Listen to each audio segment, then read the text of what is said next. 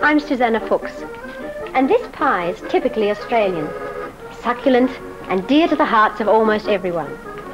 But a recent phenomenon in Tasmania may perhaps offer some competition to the pie as a national institution. For Lilydale, a small town north of Launceston, has a bakery. Not any bakery, but a bakery that's decidedly French.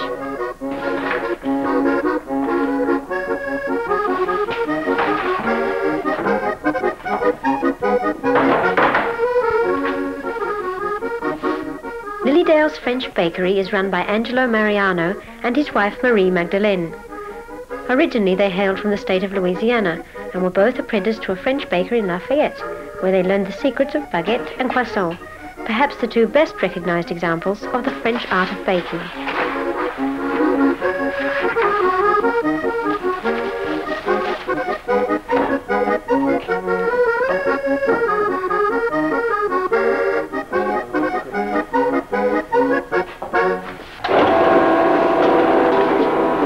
The biggest difference between English bread and French bread is the crust. The crust in French bread is very important, whereas in English bread it's not so important. In French bread, we put the bread into the oven when the oven is saturated with steam, which produces a caramel effect. Well, it's caramel from the sugar that's in the dough. Well, you don't get the same effect in English bread, where the dough is much more important. The inside of the loaf, the white, the texture, how it slices is very much more important. In French bread, we don't worry much about holes. As a matter of fact, any French loaf you get, a good French loaf, would have a lot of holes in it.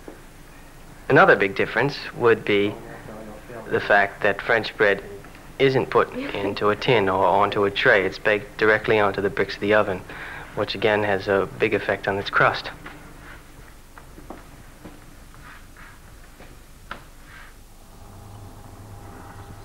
When Angelo and Marie Magdalene landed in Tasmania, they thought their baking days were well and truly behind them, but a chance remark led them to the Lilydale bakery, which was closing down, and they had little trouble gaining permission to reopen it.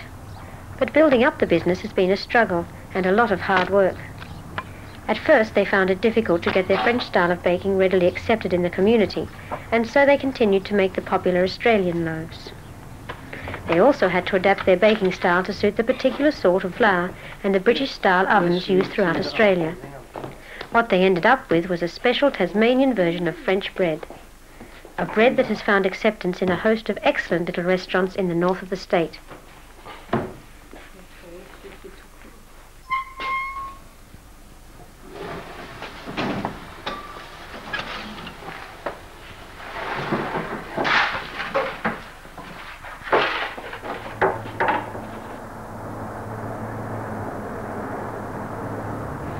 Well, it's a fine and beautiful morning here in Launceston, and I'm starved.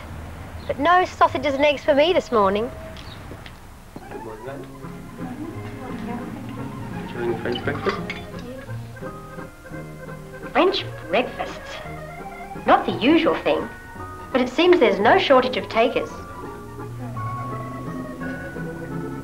These croissants have travelled over 25 kilometres to reach this restaurant, yet they look and taste as fresh and as crisp as if they were baked next door. Whether you call them rolls or croissants, French loaves or baguette, they are part of the ever-changing scene that makes Tasmania one of the most fascinating places to live. This is Susannah Fuchs, breakfasting in style.